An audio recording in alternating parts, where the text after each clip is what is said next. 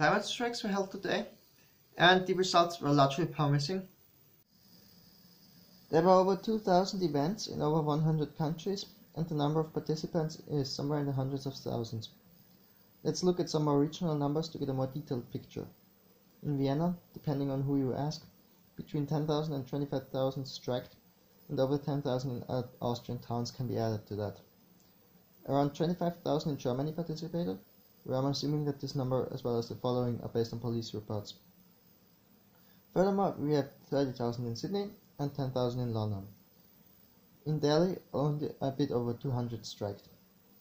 Vidit Baya, a participant, explains, in India no one talks about climate change. You don't see it on the news or in the papers or hear about it from government. This was our first strike as a nation, and there were young people taking strike action in many cities. It is a flashing movement, but we are very happy with our action today.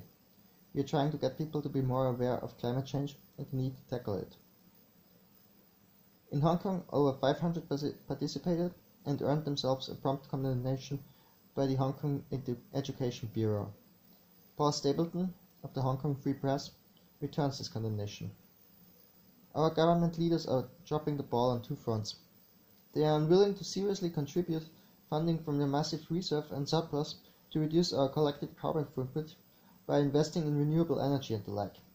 Meanwhile, they continue to support those who get around town in large vehicles.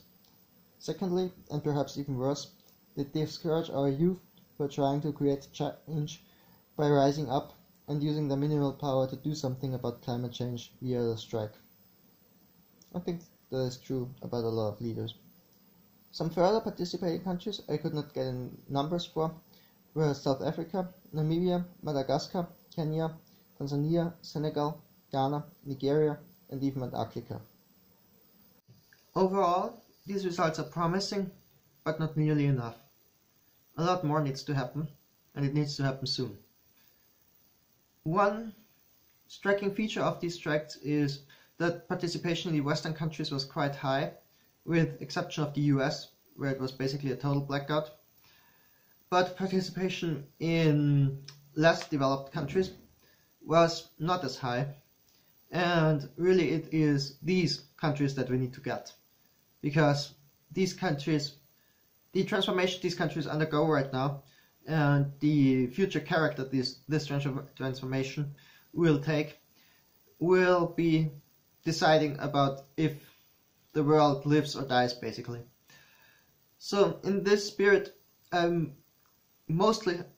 number that mostly fills me with hope are the 200 students in Delhi and the 500 students in Hong Kong, and the other countries that were listed that were in Africa and in Antarctica.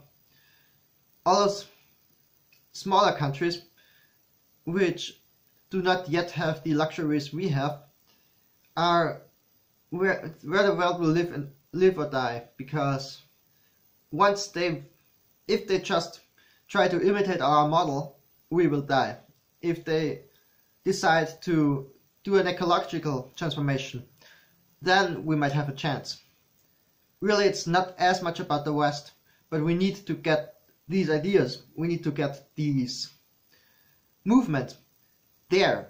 We need to export them. We need to colonize them.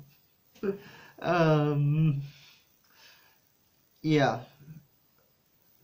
Due to the very nature, students and pupils don't have as much power as the people at the top. But as we can see, the actions of individuals can have an actual impact. So if we look at Greta Thunberg, who was one of the persons who did a lot to advance these strikes, her actions had a real tangible impact, even though she is only, I'm not sure, is she 12 or 14 or 6? No, I don't think she's even 16. I think she's very young, but she has this whole thing understood, at least on the level that we need to do something, and that we need to come for them.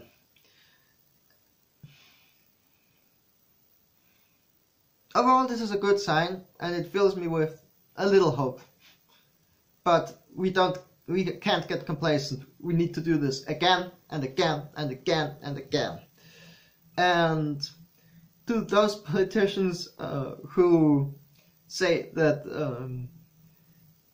pupils shouldn't take away their time for learning, those are just laughable.